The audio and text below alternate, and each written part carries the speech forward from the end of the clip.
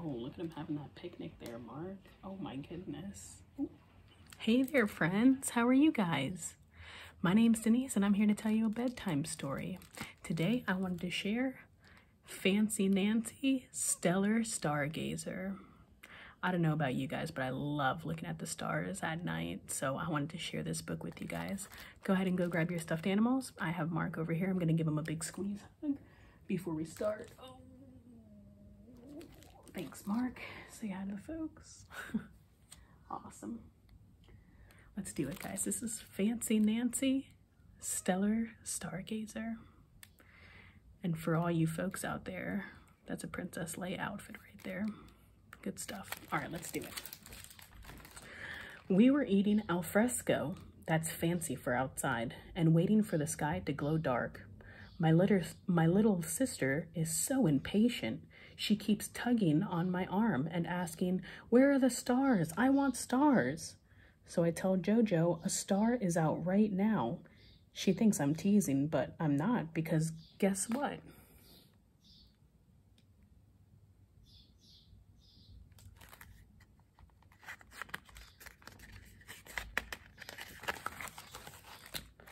The sun is a star. It's much closer than any other stars. That's why it looks so big.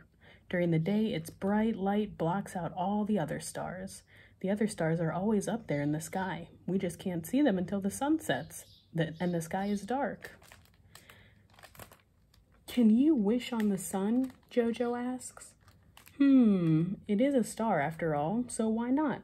We close our eyes and say, "Starlight, star bright, first star I see tonight. I wish I may, I wish I might, have this wish I wish tonight." It's a cool picture of the sun right there.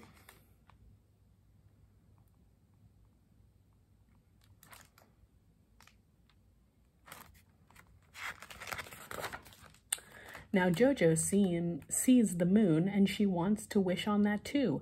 "No, you can't," I tell her. "That's definitely against the rules because the moon isn't a star." "But it's shining," Jojo says. So I draw a picture for her to help her understand. The moon is made of rock. It can't shine on its own. Light from the sun reflecting off the moon makes it look like it's shining. Understand?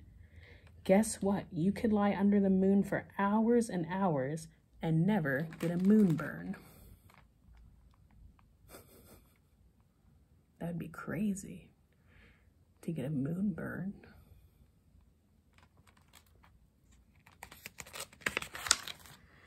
"Hey," I say to my sister, "want to pretend we're astronauts going to the moon?" We go get our spacesuits and soon we are ready to blast off. Now we count down. 10, 9, 8, 7, 6, 5, 4, 3, 2, 1. Blast off! I love their rocket ship.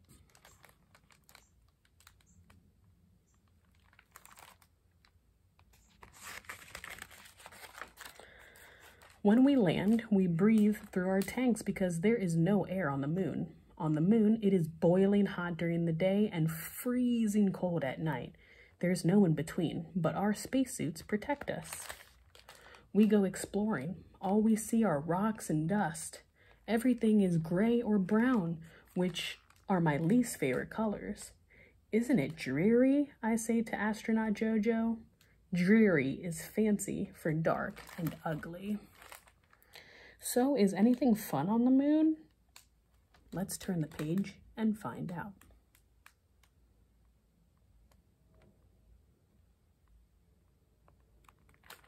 Their spacesuits are really cool too.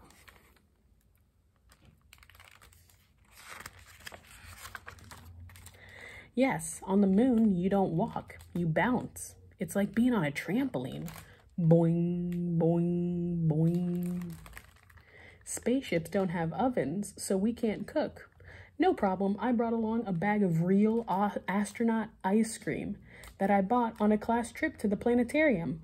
Real astronauts eat this stuff. We pour on some chocolate sauce and voila, It's an outer space Sunday. We plant a flag just like the first men on the moon did. Their flag is still there. I don't think I've ever had astronaut ice cream before. I'll have to try that. Sounds pretty neat.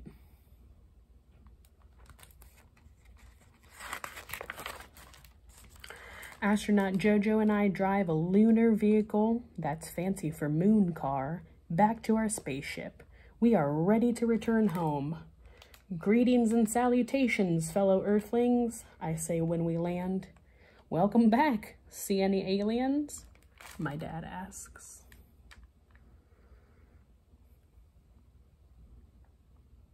I love pretending.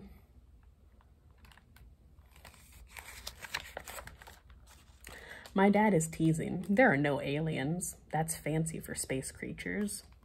When the moon is full, you can sort of see a face. That's why people say there's a man on the moon. Here's my drawing. I made the man in the moon a lady. A tray fancy lady. Because of the way the sun shines on the moon, it looks different every night. Tonight, it looks like a skinny banana. That's called a crescent moon. Every night, the moon appears a little bigger until it's a full moon. Then it starts shrinking all the way back down to a crescent moon again. I love when it's the full moon.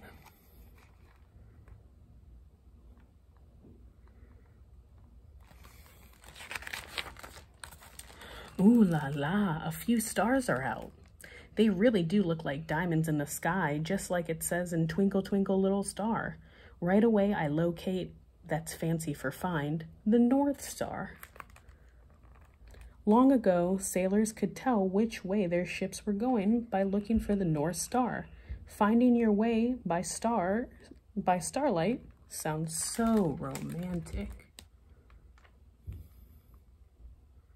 I think the North Star is supposed to be the brightest of them all.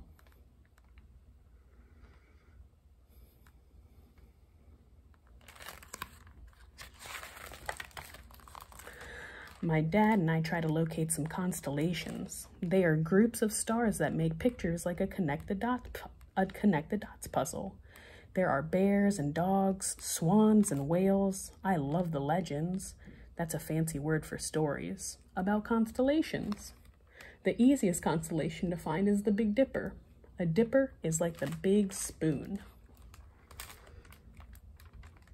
Maybe when you guys go outside tonight, you guys can check out for the Big Dipper. That's one that I always find. These other ones are a little more difficult, but you can still find them on a really clear night. One of the most famous constellations is called the Hunter. The Hunter's name is Orion. You say it like this, O-Ry-Un. He can be seen in the cold months. He was handsome and brave, but he bragged all the time. We're having trouble finding any constellations because, big clouds are moving across the sky. It will probably clear up, Dad says, and while we wait, I make up my own constellations. I call it the Diamond Tiara.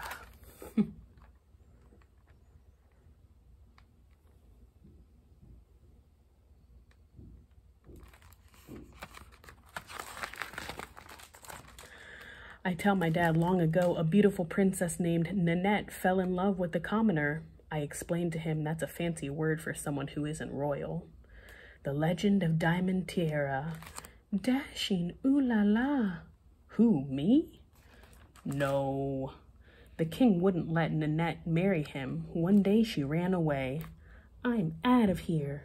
She wore plain, ugly clothes so she wouldn't look like a princess.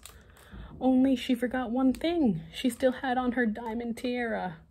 The palace guards nearly caught her. The second Nanette got outside, she took off her tiara and threw it up, up, up into the sky where it joined the other stars. The end. That's a pretty good story.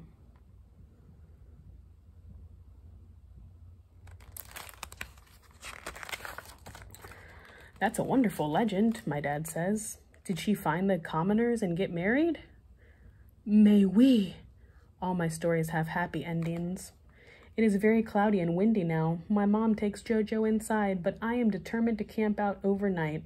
Determined means I'm sticking it out no matter what. My dad makes a fire and we roast some marshmallows. Roasting marshmallows is my favorite.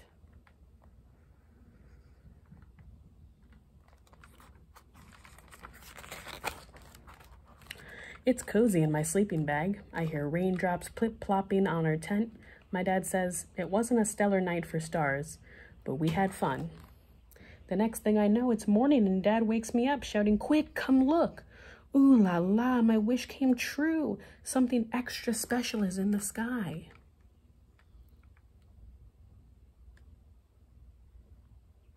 I wonder what it is.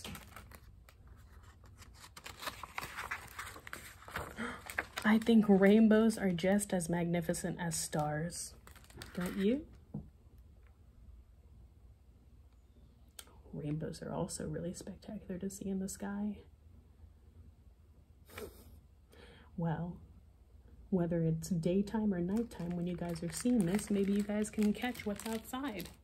I love you guys so much. Thank you guys so much for letting me inside your homes, and I'll see you tomorrow. I'm gonna give Mark one more big hug.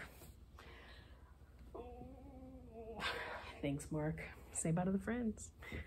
Bye, guys.